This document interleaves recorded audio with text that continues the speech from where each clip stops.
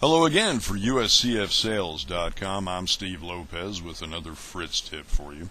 We've been looking at various features of the Let's Check server, the new features in Fritz13, a worldwide community of chess players and computer users who are analyzing chess positions.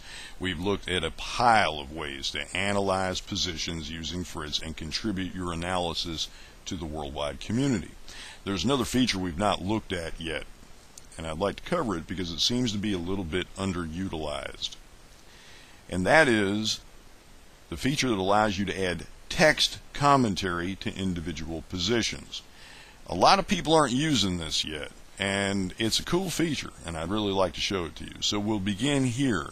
As we always do at the beginning, you've just fired up Fritz, and I've gone to a particular position in Fritz13, which, if you are a gambiteer, a swashbuckler, you'll recognize that this is the Cochrane Gambit. This is the defining position of the Cochrane. What this is a Petrov defense.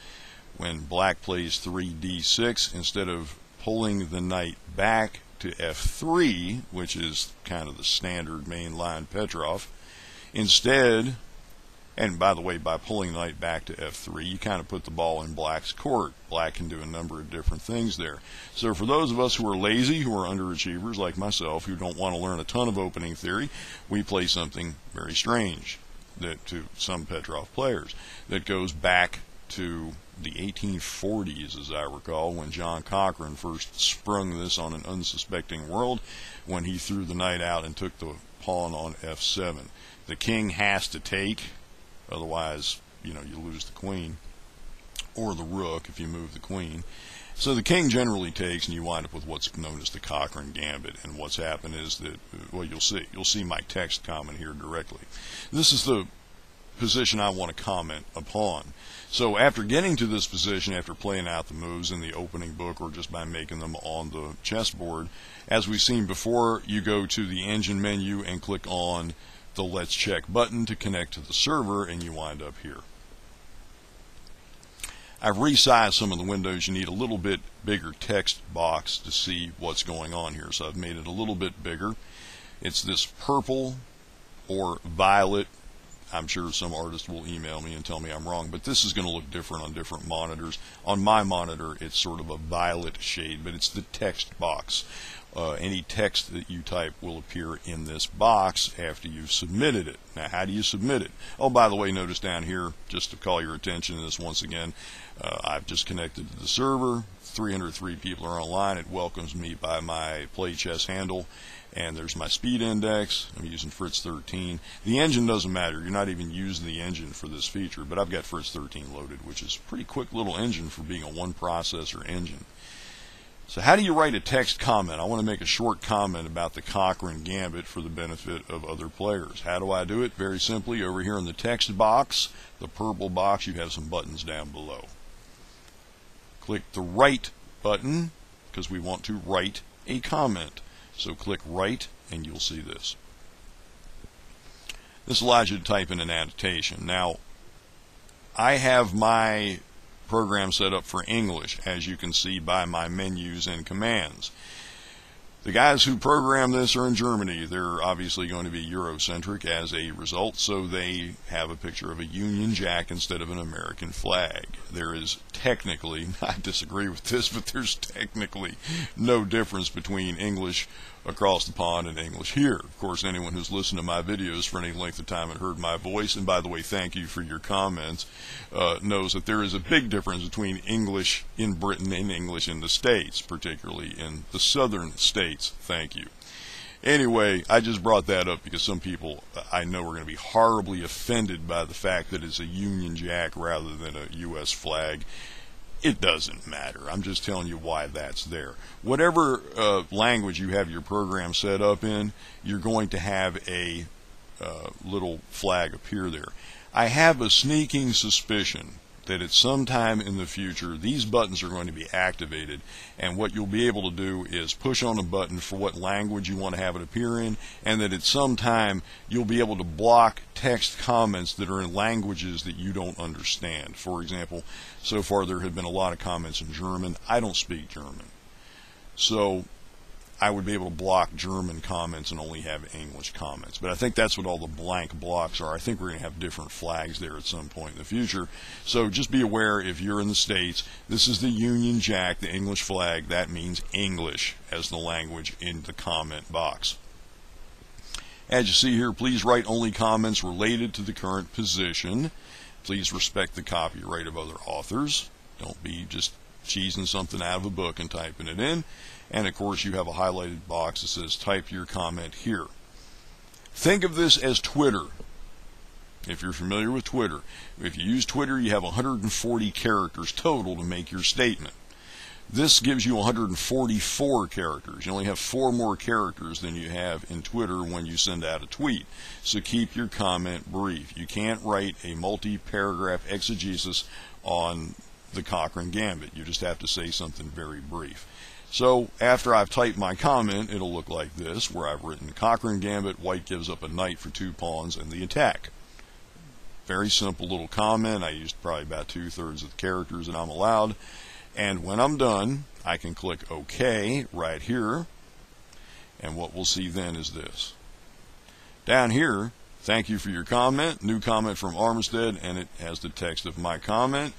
Cochrane Gambit, white gives up a knight for 2 pawns in the attack. And here we see the text of my comment, my name, and how many likes and unlikes, dislikes there have been so far. Obviously, there would be no likes and unlikes. I just put it up. But that does explain what some of the other buttons are down here below. And that's what we're going to look at here in a second after I get a sip of coffee. Thank you.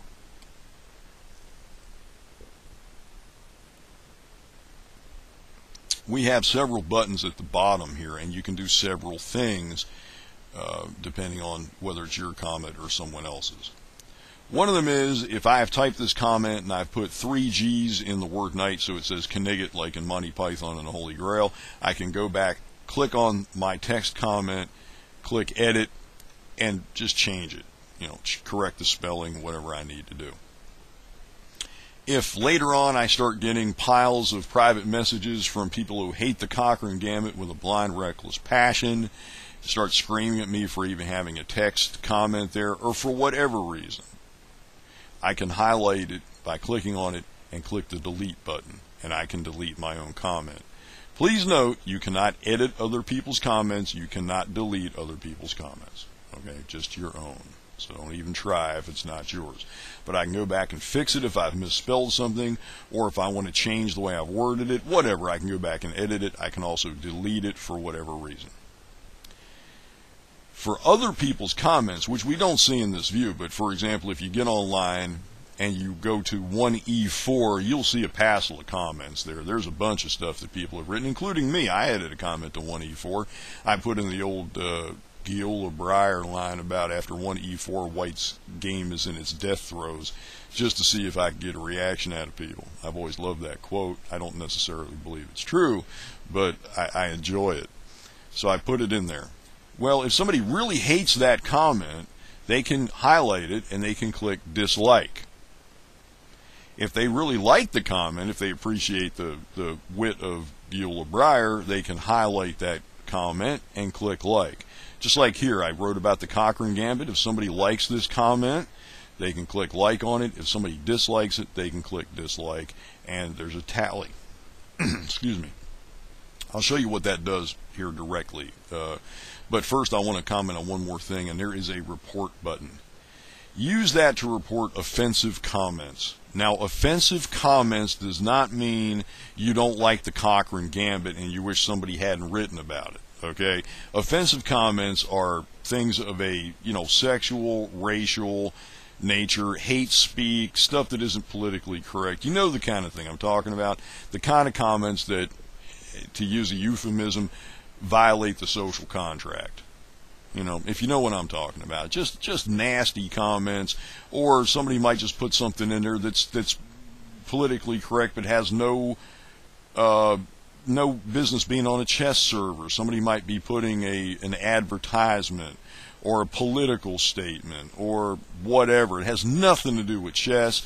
Report that stuff. don't waste the report button. Well, basically, don't waste the people's time that have to read the reports. Don't waste their time just because you don't like the Cochrane Gambit or you don't like the Sicilian Defense or whatever. That's got nothing to do with this. Just report stuff that is of a offensive nature or a non-chess nature that does not belong on the server. That's what that's for. So to use these three buttons, highlight another user's comment, click like, dislike, or report, depending on the situation. And you don't have to click on a comment, by the way. If you just see a comment, you don't have to like it or dislike it. But we encourage you to do so. If this is Twitter, then the like and dislike button are Reddit or Dig. For you cool kids that do all the social stuff on the internet, there are places where you can upload links that you found to websites you thought were interesting, and people can upvote or downvote those links. That's what the like and dislike buttons are for. Now, what is the whole point of the like and dislike button? Well, if people like your comments, you score points. If they dislike your comments, you lose points. What do these points mean? I'll show you. If you go up to the engine menu, you can go here, Lists of Honor. Click on it, it gives you a couple different choices, and one of them will bring you to this where it shows you the likes, dislikes, the relative rankings of people who have had their comments liked and disliked. And you see a list of people here with their number of points. The more people like your comments, the higher you will rank on this list. The fewer people like your comments, the lower you are on the list, and yes, it is entirely possible to have negative points here. There are some people on the list who have negative points. If you click on a person on this list and click Show User Information, it will give you the information about themselves they have submitted to the Play Chess server, because everybody here, of course, all these nicknames are Play Chess usernames. So that's why you should like or dislike comments. Basically, it just gives people a little reputation. It's just a little pat on the back for making a really good, helpful comment, or it's a big raspberry for somebody saying something that wasn't helpful at all, or something silly or ridiculous or whatever it happened to be.